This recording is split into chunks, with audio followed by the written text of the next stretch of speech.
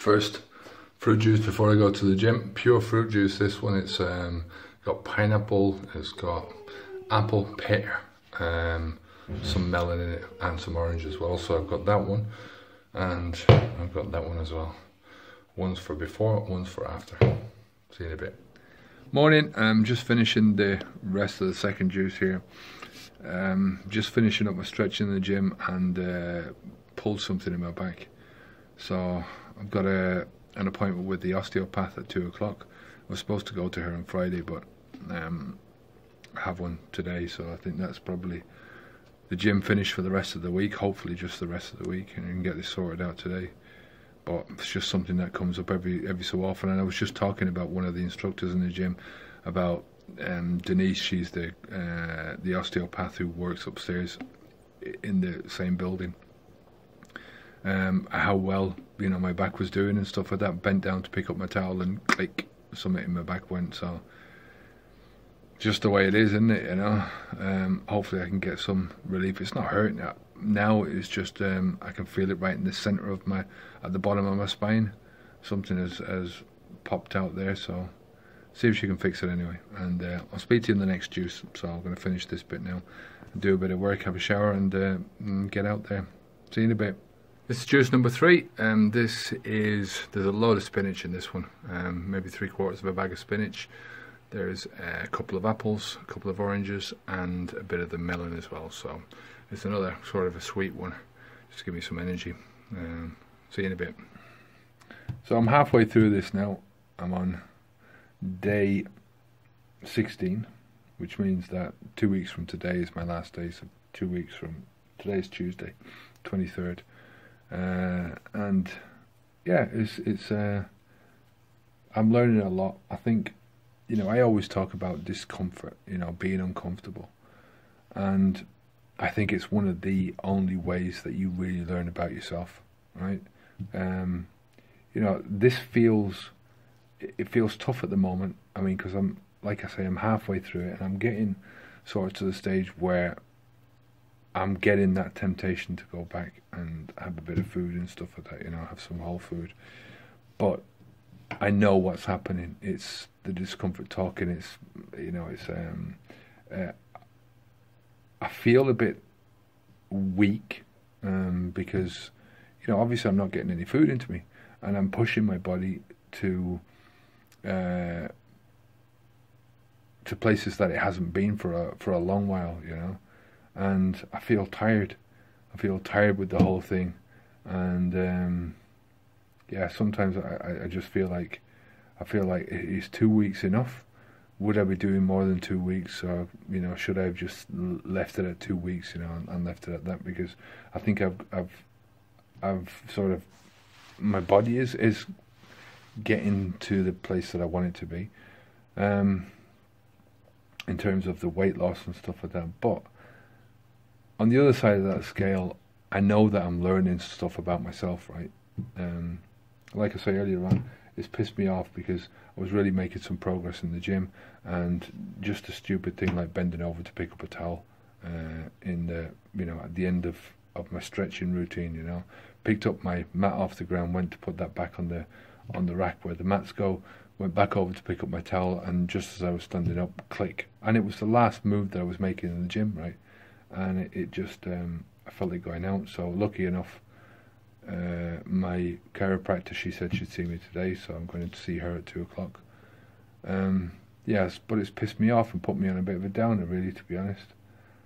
But I know, I can feel it in myself that it's not the same as it was before, you know. Every time I've gone out, the back's gone out, it's sort of, I haven't been able to bend over, you know, and now I'm sort of sitting in a weird position, but I can bend over, you know, I can still do that. And it's because I've been strengthening up that part of my body for the last 2 months since the last time it happened.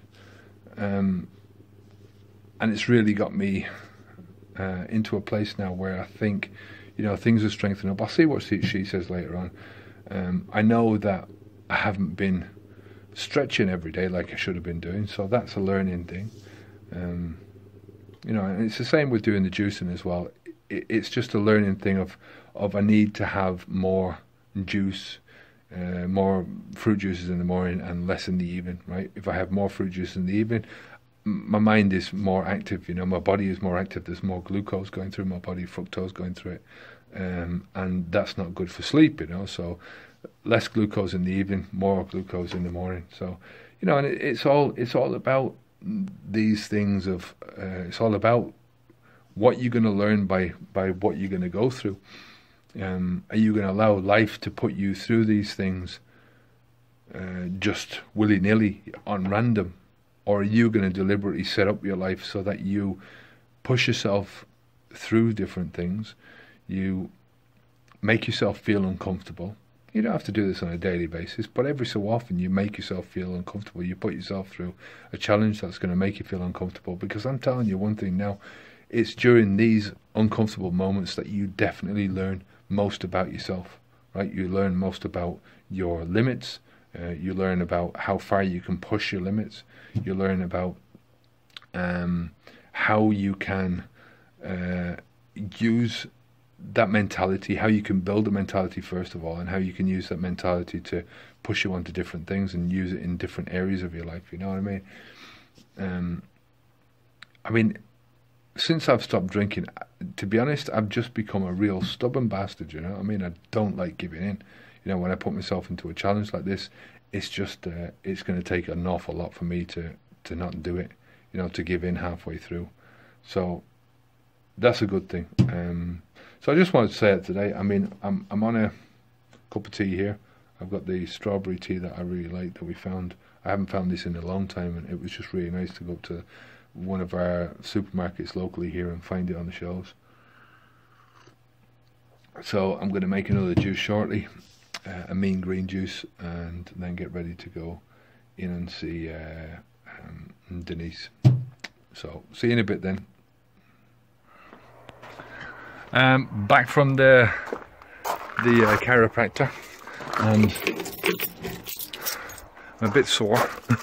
She always gives me a good battering and stuff, you know, but it's well worth it.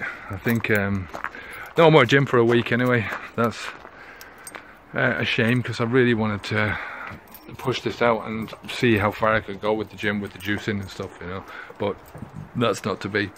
I'm just going to go in and let the puppies out now, so let's have a look at this.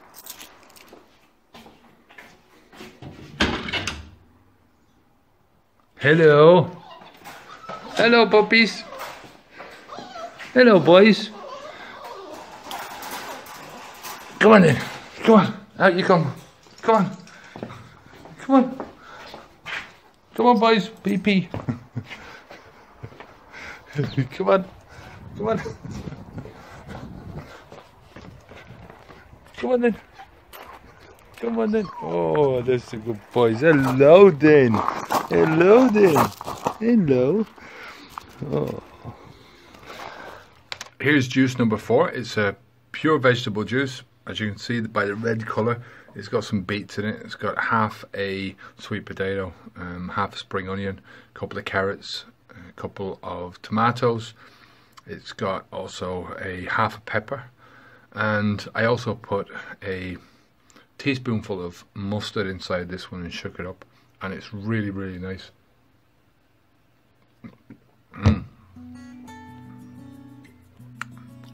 It's just something different, a different taste. Yeah, very nice. Yeah, I'll see you at the next one. Alright, I'm on the final juice of the day. This one is another pure vegetable one, so I've had a couple of vegetable ones today. A lot of fruit early in the day, but just pure vegetables, and see how this one goes down. I put a bit of hot sauce in this one, a bit of Tabasco sauce. I think I overdid it a little bit, put too much into it, but that serves me right for just pouring it straight in out of the bottle, you know, not measuring it out. So when I'm doing it tomorrow, I'll measure it out. So that's the end of day 16. On to day 17 tomorrow. I'll speak to you in the morning. Bye now.